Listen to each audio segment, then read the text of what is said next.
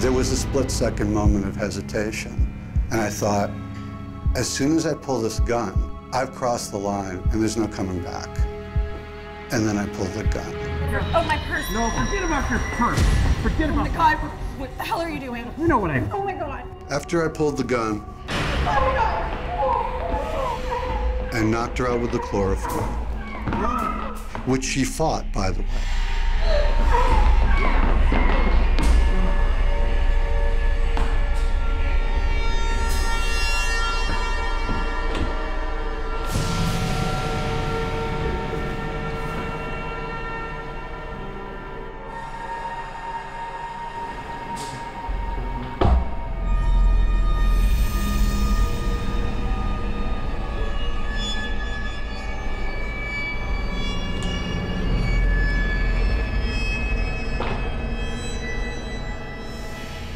So then I took her clothes off.